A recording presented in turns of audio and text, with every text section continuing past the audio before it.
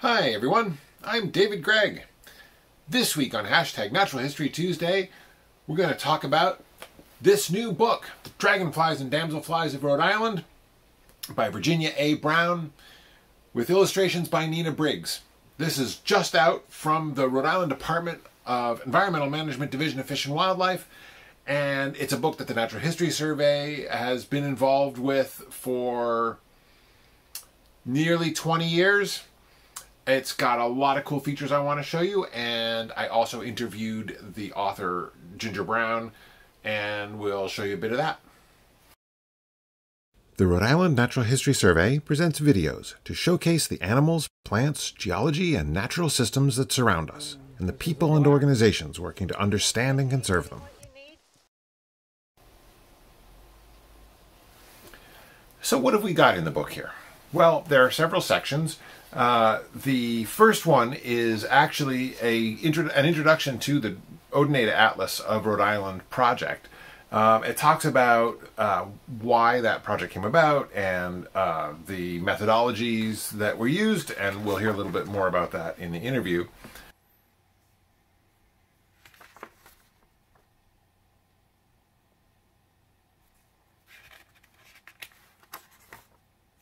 The next section on methods includes a really useful summary of the dragonfly and damselfly habitats in Rhode Island. So you've got lentic habitats, ponds, and it talks a little bit about that.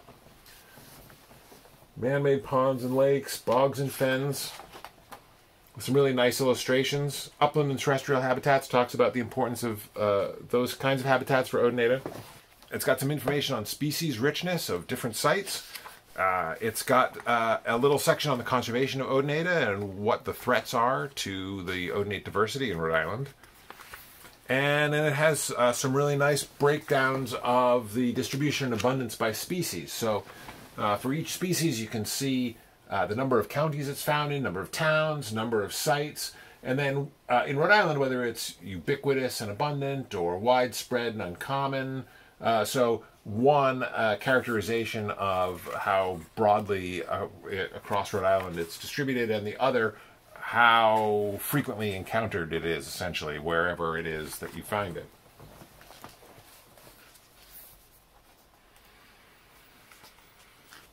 So each species has a spread that looks like this. It starts with a summary of the statistics on the species, a terrific color illustration by Nina Briggs, a description of the species, habitat characteristics, range and local distribution, flight data, because seasonality is important for a lot of the odes, and then some notes. The notes section of each species is one of my favorite parts of the book, and I think one of its greatest contributions to Odenate understanding in general. So here's a passage from the notes section for fawn darner. The flight behavior of fawn darners is so peculiar that they can sometimes be identified by this characteristic alone. Adults of both sexes fly along stream banks just above water, not in a straight line or particularly fast, but rather casually, as if inspecting every angle of the bank. They slip beneath the overhanging earth in places and fly around every branch, every snag, log, rock, or biologist waiting in the stream. Here's the notes section for the mocha emerald. Although frequently observed foraging in open sun in fields and along field and forest edges, the mocha emerald is a dragonfly of shady streams. Streams in which it occurs are dark and dappled with sunlight. When numerous mocha emeralds are patrolling, the air above the water is alive with their dark, ghostly forms and sparkling green eyes. But that's enough for me. Let's hear from the author herself, Virginia Ginger Brown, who I interviewed a few weeks ago. Don't go ahead. Oh, okay. Yeah. Thank you for having me. I'm Ginger Brown, and I've been studying dragonflies and damselflies for a long time, since about 1980.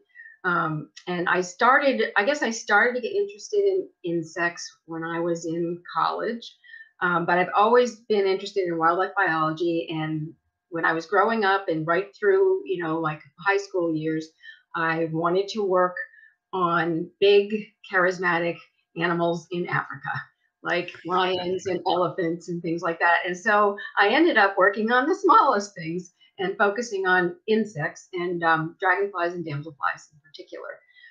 I started inventorying on Cape Cod and really was looking for some damselflies that hadn't been seen for a while, and so that kind of got my feet wet, I guess.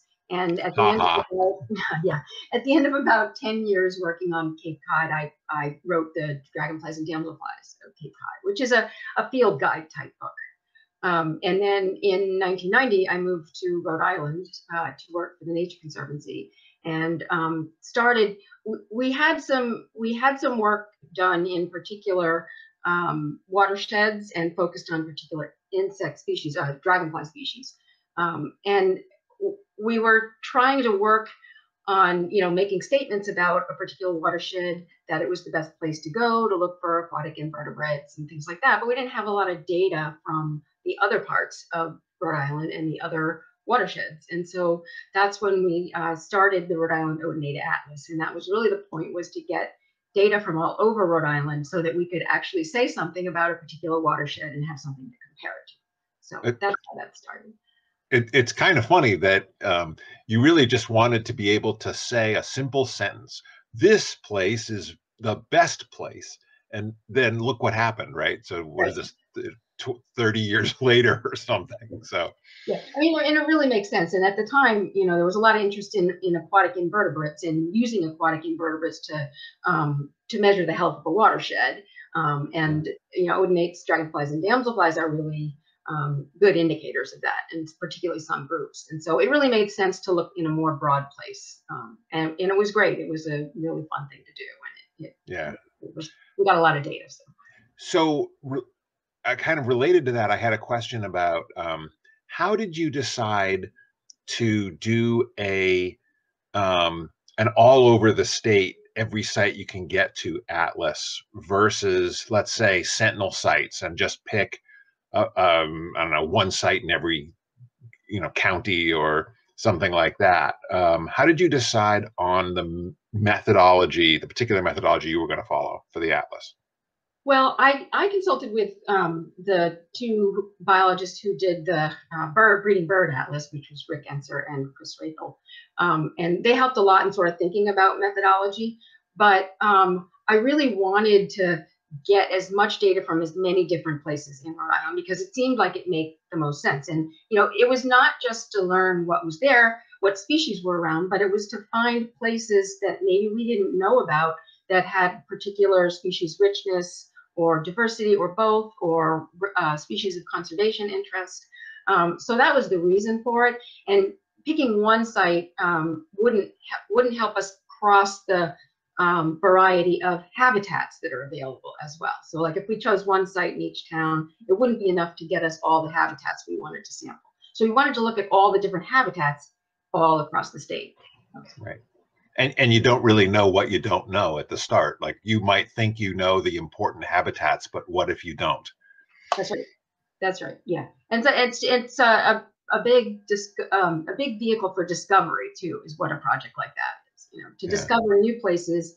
I mean, I went to places in Rhode Island, beautiful places that I had no idea existed during that project. And so that was one of the things that I really loved the best about it, was getting to these beautiful places in Rhode Island and seeing them, getting up to my knees in muck, and I never knew they were there before in this state. Yeah. So once you decided that your methodology was going to be to try to get as broad a picture as possible, did that pushed you into sort of the volunteer direction, because you were going to need a ton of people all over the place? Is that how you ended up with basically the volunteer atlas team?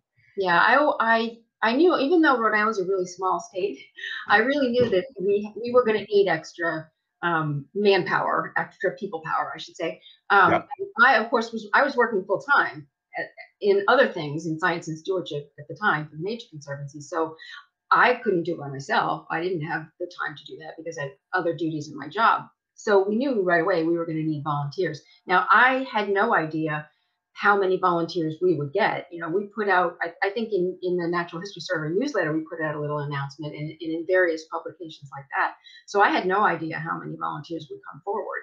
And that was another thing that was amazing, is how many people came forward. I mean, there were, over the course of the project, which was like 6.5 seasons, basically, there were over 70 volunteers that participated in one way or another, many of those in the field. So yeah, it was totally necessary to have that army of people out there in the water. Right.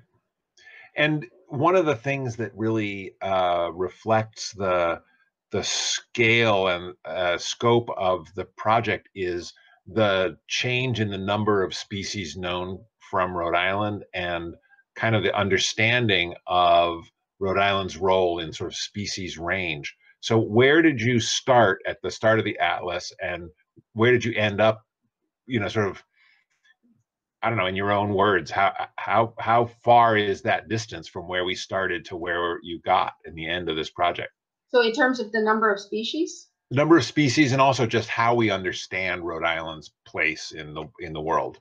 Yeah, I mean, there were a lot of things that we learned during the atlas that we didn't expect in terms of species ranges. We added 22 species to our fauna in Rhode Island during the atlas project, and many of those were found by volunteers, not me. Which is sorry, it's about 20% increase, something like that. Yeah, something. Yeah, maybe a little bit under 20%. Little under. 139 species now, so it was we had right around 110 or something before that. And the question with a lot of those, some of those were in habitats that just hadn't been sampled before, and so those new species aren't necessarily rare, and some of them turned out to be quite common. It's just that nobody looked in those places because we were focusing on that one watershed and that one type of habitat and that one group of species in that watershed. So that was one of the real benefits of it. The other thing that we found is that we found a number of southern species that hadn't been reported either in Rhode Island or in New England before, which was really pretty exciting. And so there were some range expansions of those species based on what we found. And in fact, I can give you a perfect example. This one is still making me, shake my head. We discovered just recently in 2016 that we have specimens in our collection that were collected during the atlas of a species of river cruiser, Allegheny river cruiser, that was not previously known from Rhode Island or New England. And it was first my colleague in Connecticut found some in their collection, and that made us revisit our collection. And the story with the species is sort of interesting, and it's sort of fun to tell because I remember Nina and I having lots of discussions about these swift river cruisers that were coming in that had a lot of variability in pattern and size. And we were kind of going, well, there's only one river cruiser here, and there's no other river cruiser near us. So so we made this assumption, and this is one of the lessons that the atlas taught me, was never make assumptions. Yeah. And then when we revisited those specimens, we discovered that they actually are Allegheny river cruisers, and the nearest location for that species to us at the time that we were looking at our specimens was like halfway down New Jersey, right? So not something that we would have expected to find here at all. So that was a great lesson that this project taught me, is don't make assumptions. But prior to that, we had found all these other southern species here that were sort of out of range, if you will. But that one really shook me. That was a lesson. So that brings up a question that I had actually about one of the features in the book, which is the table of species of conservation interest. Mm-hmm. And if my count is correct, you have 25 species in that table, 16 of which are state listed. There are 9 there that have a conservation interest but are not state listed. And there are reasons why the state animal list is a little out of date. That's probably one of the reasons. But my question is, so speaking about dragonflies and damselflies, what are the conservation concerns and threats that you're looking at when you put together this table of 25 species that are of concern? Okay, so as you mentioned, a good portion of those were already on the existing state list, which is quite old. And one of the things I want to do in the next couple of years is try to update that based on what we learned in the atlas. And we're also going to be doing some follow-up surveys on some of those species. There are also on that list are the species of greatest conservation need, which are from the state's Wildlife Action Plan. And I work closely with the state on those, and those were chosen for various reasons, just based on how many populations we have of them, the overall threats to the habitats that are there. In terms of odonates and threats, we look at upland development as one of the biggest threats, and that might make you shake your head a little bit, but we know that uplands in forests in particular have a profound effect on aquatic habitats. And forests, they buffer the habitat, they protect the water quality, et cetera, et cetera. But they also serve as a very important and critical part of adult odonate's life, their habitat. And so that's the other half of the equation. And when we looked at, from a town perspective, when we looked at where the highest species richnesses were, we found that towns and actually at the sub-watershed level, this worked as well, those places had the most forest and the least development and roads.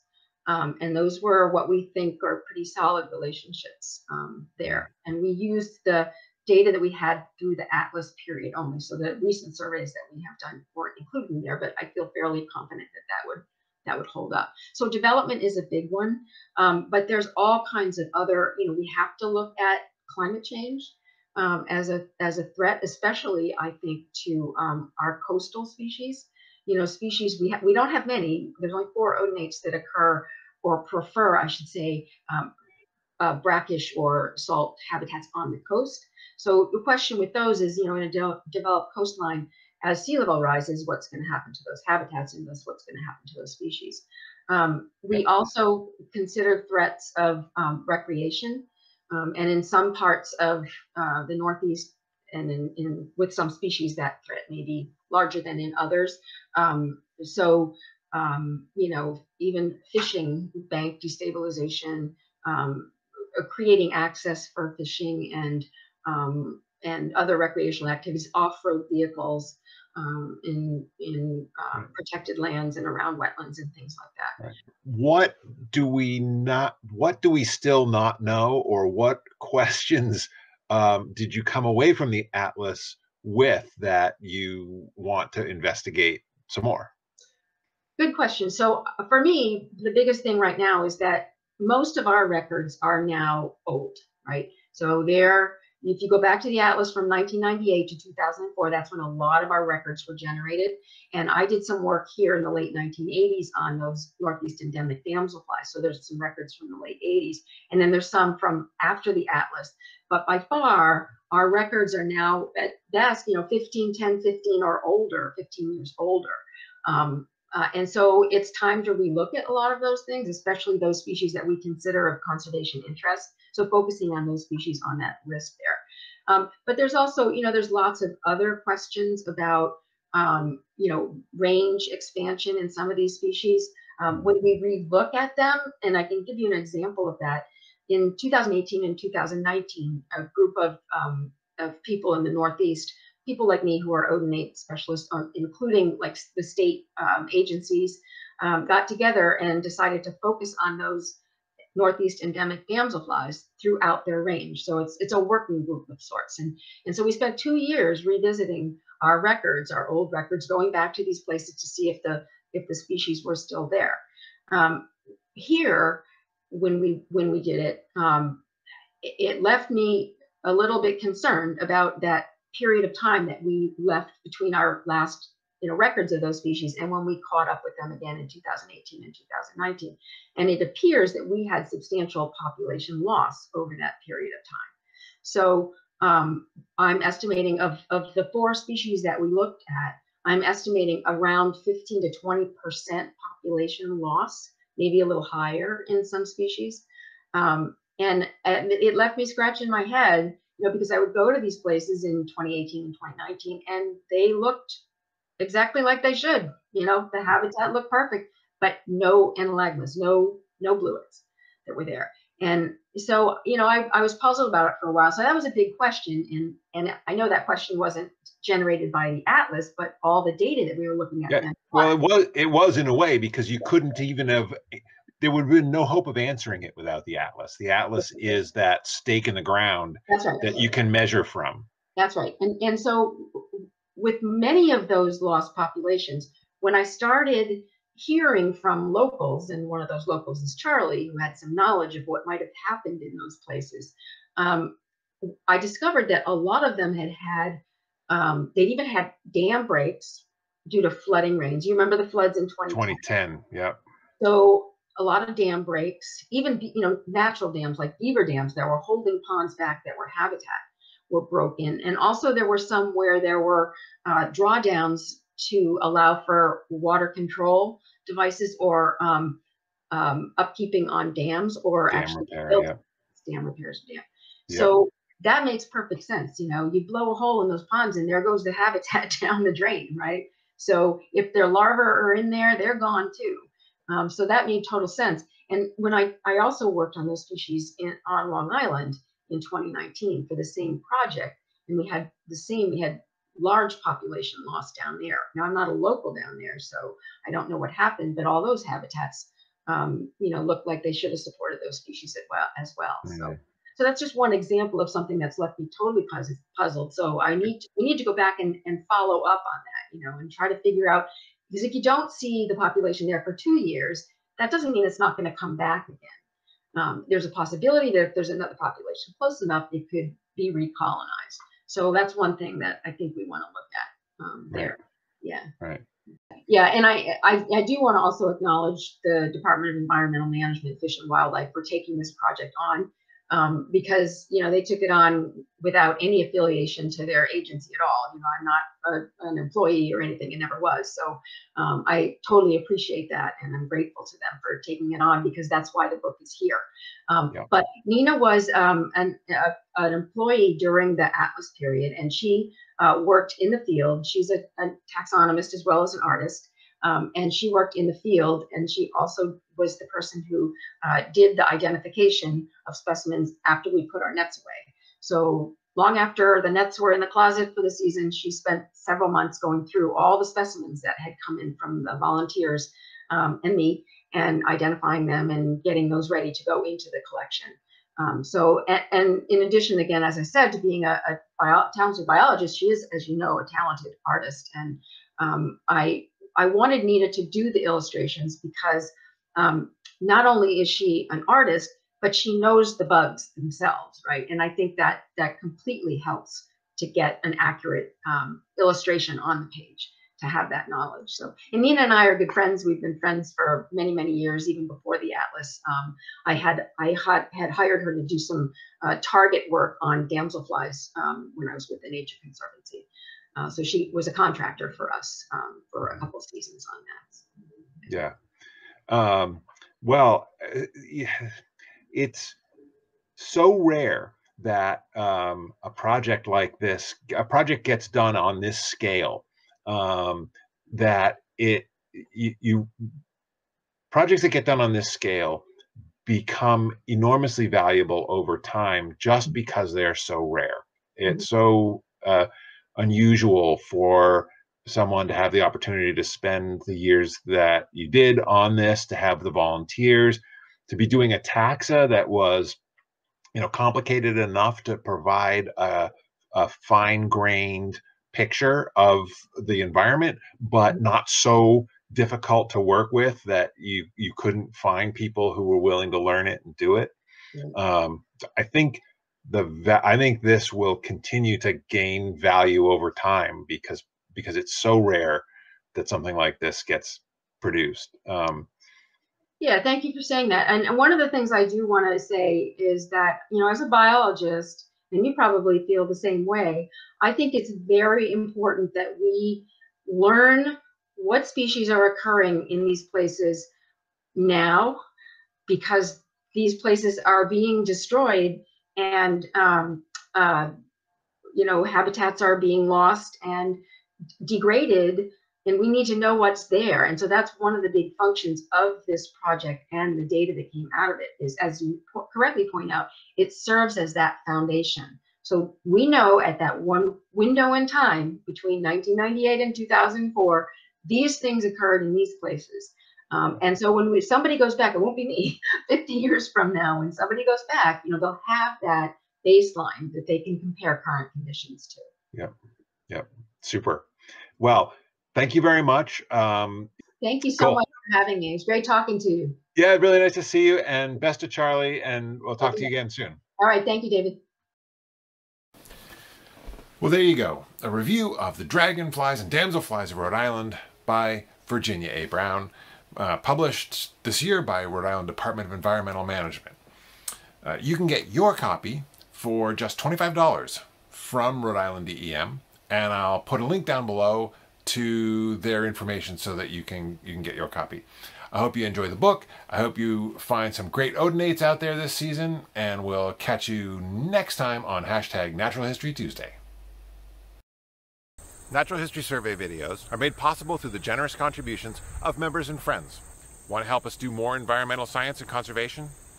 Hit the like button, share our videos with your circle, subscribe, or make a financial contribution on our website, ranhs.org, or through Patreon. Thanks, and see you out there.